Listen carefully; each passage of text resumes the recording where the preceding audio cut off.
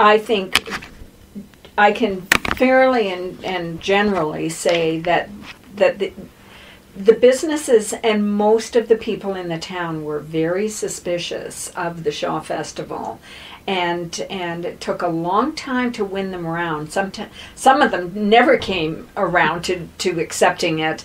One of them was Isabel Davis, who was a lovely lady, but she did not like the Shaw Festival, and she didn't like the tour buses coming into town. And I remember that one day she lived on Preto Street, and she laid down in front of one of the buses so it couldn't come down her street. So there was a lot of opposition from just the normal residents of the town to the businesses, until they realized that it was probably going to benefit them as well. But certainly I remember in 1964 and 65 going around to all the shops and the businesses and Mr. Sherlock at the gas station, and offering them each 2 tickets to come and see one of our plays, because many people had never seen a play that lived in Niagara-on-the-Lake, and I think that they were suspicious of it and just wondered who these interlopers were,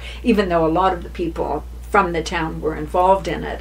So I think little by little we kind of appeased them and made it a little more palatable for them to have a theater in this town by offering them tickets and just speaking nicely to them, and And then just going further about that, we were talking about the Prince of Wales Hotel. Well, the Prince of Wales Hotel at one time had been a very stylish hotel when the Prince of Wales actually was on tour in Canada and stayed there. But by the 1960s, it was pretty much of a dive. And I remember having they used to have, what did they used to call it, ladies and escorts. They had one part of it, and it was really just like a bar. But, however, they still had rooms. It was run by Captain someone or other. I've forgotten what his name is. But anyway, my friend Hillary, who had come from Toronto to start the wardrobe and work for the season, got a room for several years, and I think she paid $30 or $35 a week.